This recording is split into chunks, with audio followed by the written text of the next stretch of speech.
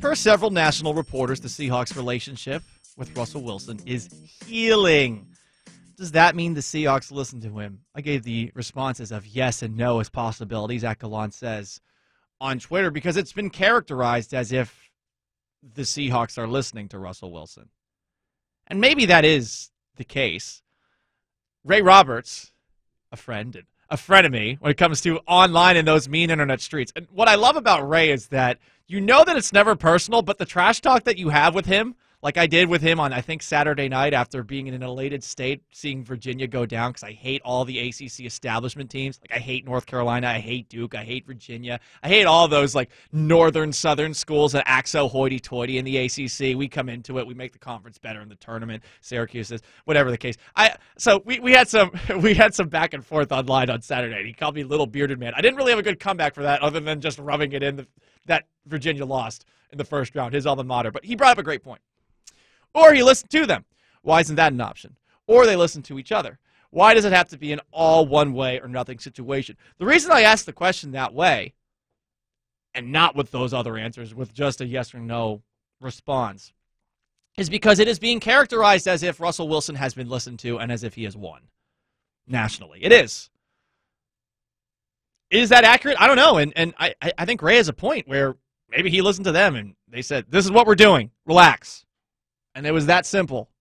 And now he is on seeing the Gabe Jackson trade, seeing Gerald Everett signed, seeing Chris Carson back in the fold, seeing Ethan Posick back in the fold. He sees some signs of things that he wants. I do think, though, that he should have known that they were going to make these changes this offseason. They had to. They're smart. They're a smart team. They're not dumb. They're not the Bears. You know, they're a well-run organization, and while I know that they're not perfect and that it has been frustrating these last years as the Seahawks kind of pitter-patter in this mediocre spot, at least as far as your expectations, which have been raised since the back-to-back Super Bowl appearances, they're not incompetent like a lot of people characterize them to be. This is actually a Instagram direct message at Seattle Sports Pow. If you want to go after me on that, you want to slide on in. So we have many ways that you can get on the most interactive sports talk show. I think Russ moved the needle on guard acquisition. Maybe from 70% likelihood to 100%.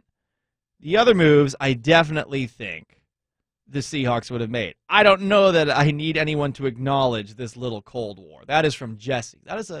That's an interesting answer, and you know what? Yeah, if you don't acknowledge the Cold War, it's a lot easier to put it behind you on the road, unless you've got some annoying a little man with a beard who keeps bringing it up and asking, "Hey, why isn't Russell taking care of this?